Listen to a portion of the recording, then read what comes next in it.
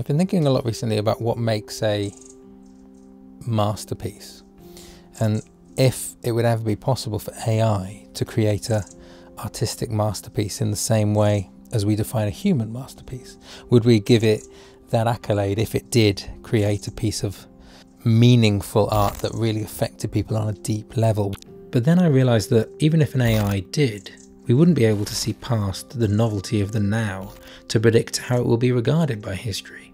Many of the amazing AI examples that have blown us away over the last 12 months have quickly lost their impact. In fact, now when people see detectable AI in creations, they get increasingly frustrated. There is a fashion to every age, and working out what will be timeless is really impossible as you go through it. In this rise of AI, more people are talking about old great masterpiece paintings like those done in the Renaissance with a new kind of found respect that has been kind of missing for about half a generation.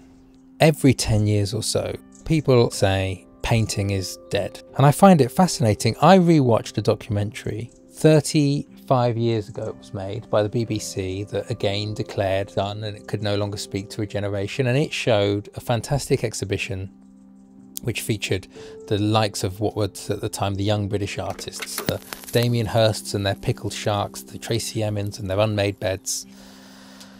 And it was seen as this new revolution in art, and there were a few painters there, one of which was Peter Doig, and he was vastly overlooked.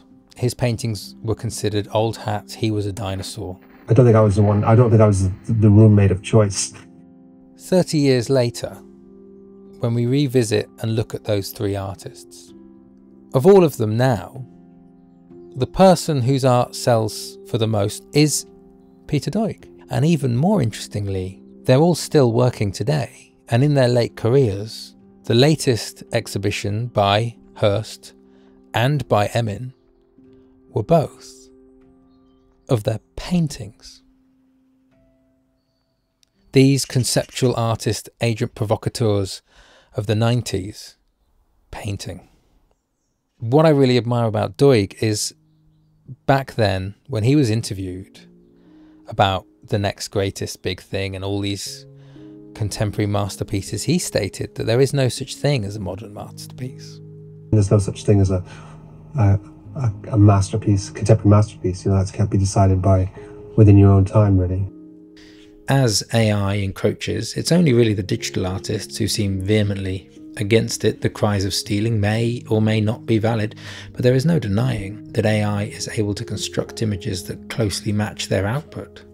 Traditional artists obviously don't care so much. Traditional painting and sculpting doesn't have the same utility in today's creative economy, otherwise be sure something would be coming after that too.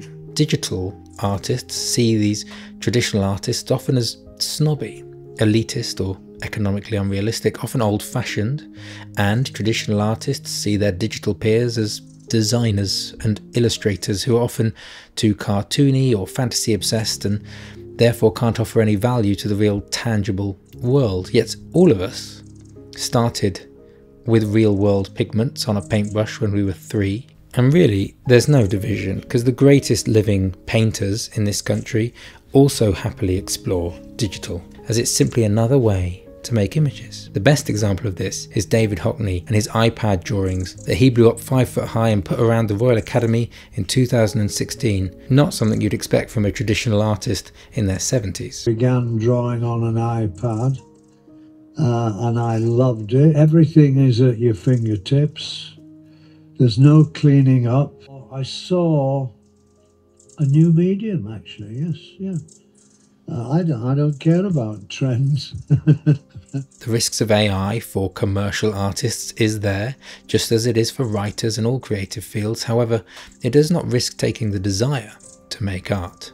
It at worst risks destroying or drastically changing the commercial incentives and avenues to make art. And yes, if that's your job, that's a vital topic. Yet the fact AI can produce perfect digital images and films is not going to stop the desire to explore ideas by creating images, just as it isn't going to stop every 3-year-old wanting to draw with crayons. If someone said that AI can now do yoga, walk in nature, sing in the shower and do meditation better than you, it wouldn't stop you doing it. I think people are far too focused on defining the value of art economically.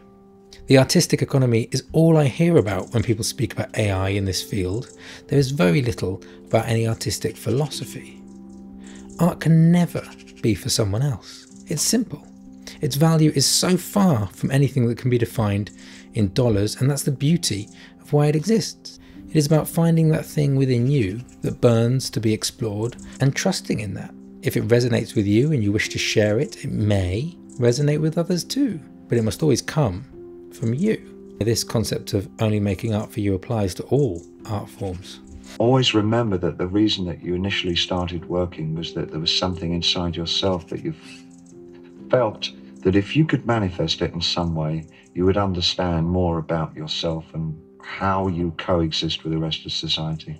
And I think it's terribly dangerous for an artist to fulfill other people's expectations. I think they generally produce their worst work when they do that. The future is online. Many of these things are going to continue in that direction, as they should, because that is the age we live in.